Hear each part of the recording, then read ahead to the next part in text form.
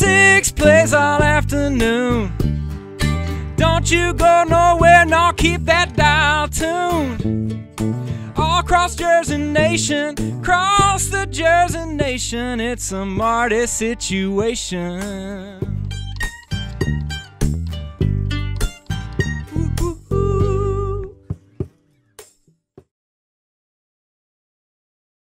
It's Party Marty. We are live at CMA Week here in Nashville, getting ready for the big CMA Awards coming up this Thursday night, the biggest week of the year in country music. And with me, no stranger to Thunder Nation. They've been here many times before. Yeah, you got Damien, of course, you got Krista, you got Nick Hoffman, otherwise known as The Farm. Yeah. In the place. So congratulations on all the success since the last time we've seen you guys come to New Jersey. You were with us over the summertime. Yes, and I still have some muck in my underwear from that crazy experience. That's what I'm going to call it. I'm going to call it an experience that night.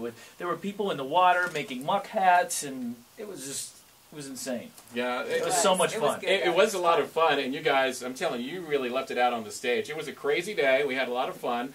But, you know, speaking of a lot of fun, we always have a great time when you guys come to town. Yeah. I recently got to town a couple of days ago, and I'm walking the streets, the main street, of course, in Nashville, Broadway, and I'm thinking about some of the stories that you guys have told us when you're on the air with Thunder 106. I'm thinking about Damien's story when you were on the corner in Nashville, and some guy named John Rich discovered you. That's right, man. I remember almost like it was yesterday, but it was 10 years ago yesterday. But I remember just sitting on the corner playing music, and this guy with his cowboy hat and handlebar mustache comes by and starts jamming with me. We talked for a minute, and I was part of the Music Mafia from that day forth. And it was just such a great opportunity for me.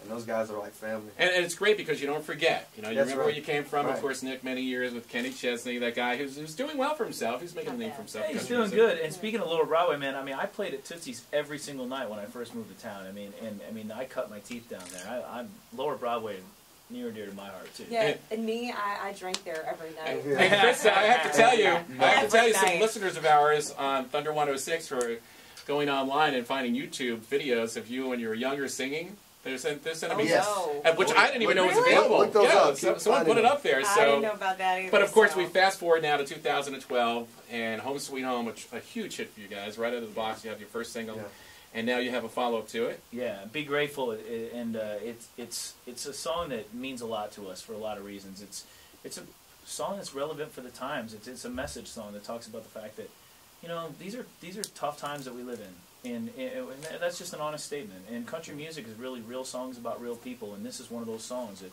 just reminds us that there's a line in there that says, all the things we take for granted now, they started off as blessings first. And that's what that song's about, just to remind us that no matter how bad it gets, we all have something to be grateful for. Right, and you guys tell us your stories. Many times you've told us about what you've been through, and now you're together and really working out well. I was so proud to see you over the summertime at the Music Fest.